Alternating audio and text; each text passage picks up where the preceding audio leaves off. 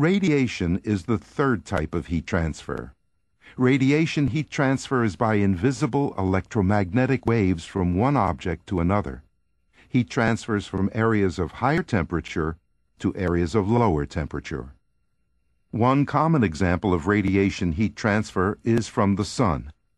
When you walk outside on a sunny day, you immediately feel the warmth from the sun, even if the air is cold. Heat from the sun is being transferred through space by radiation in order to warm you. Radiation also plays a role in heat transfer in a building. If you stand in front of a window on a cold day, your body radiates heat to the cold surface of the window, and the result is you feel colder. Likewise, if you stand in front of a window with the sun streaming in, you feel warm as a result of the incoming solar radiation. This type of energy, solar radiation, is primarily short-wave radiation.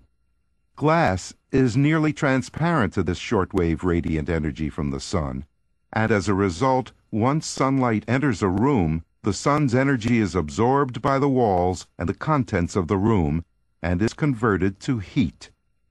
At the same time, the warm objects in the room also emit radiant energy.